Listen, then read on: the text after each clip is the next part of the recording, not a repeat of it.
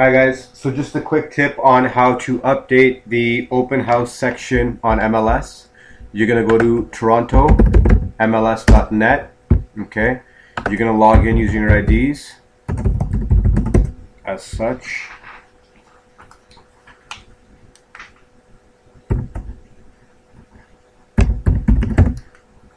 And what we do at this point is we will click on search properties.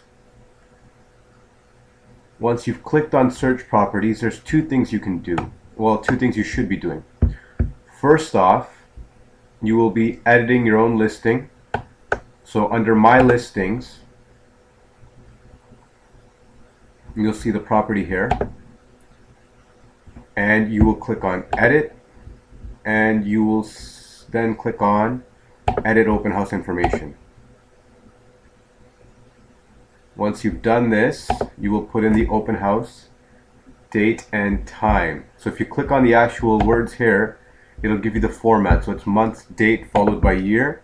So open house for me will be on the April the 12th and 13th. Okay, and this one is from 3 to 3 o'clock to 5 o'clock. Okay, and open house notes, I will write that on Sunday there will be, okay, so we can't write that in there, so we can just leave it as is. I'm going to go ahead and submit this now. Continue. And this will basically show you now that the open house is going to be conducted on this date, this time, so on and so forth. So you can only insert one at a time. The next thing you need to do, so if you're doing an open house on Sunday as well, you'll update it on Saturday once you've conducted the first open house. The next thing you need to do is on the actual MLS page here where you search, there is something called profile or something to that effect. Let me find it first. Right here, manage my profile. Okay, so you click on this. You will log in using your user ID. The first time you enter your password, it should be your first initial followed by your last name.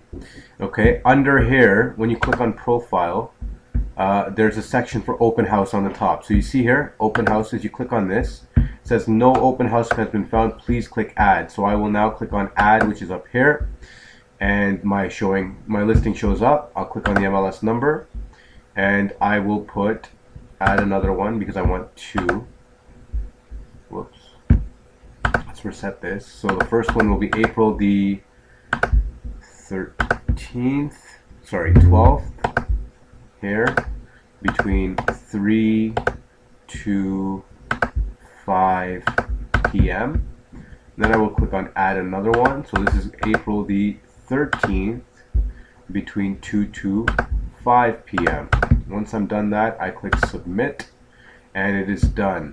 Okay. The reason we need to do this in two places is because realtor.ca, the website that is accessible by the public, that is updated through the profile section and the open house remarks, which we've just done now. And then the ones for the actual real estate salespeople that are searching on our version of MLS, that can only be changed by virtue of your actual listing, and you have to edit your specific listing. Okay, so that's all, and this is done. I hope that makes sense, and if you have any questions, you can call us at the office and we'll figure it out.